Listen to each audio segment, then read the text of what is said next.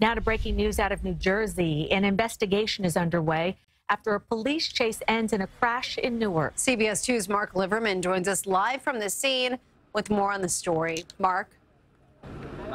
Yes, Cindy and Andrea, this started as a police chase and led to this two-car crash. Still a lot of questions into how all of this started and what led to the crash. This is what the scene looks like right now. You can see the crime scene tape up all around this area, police cars that are kind of just scattered all over the place here. And this has been the case for quite a few hours now, possibly going into hour 6 of this investigation. I also want to show you some video from early this morning because you could see all the first responders in the area, the flashing lights all over the place, as well as the 2 different cars that were involved. Again, still so many unanswered questions, but we are right near the corner of Clinton Place and Braga Avenue. And just a little earlier, we spoke to a woman who lives right next to the crash. She was still too shaken up to show her face on camera, but here's what she had to say.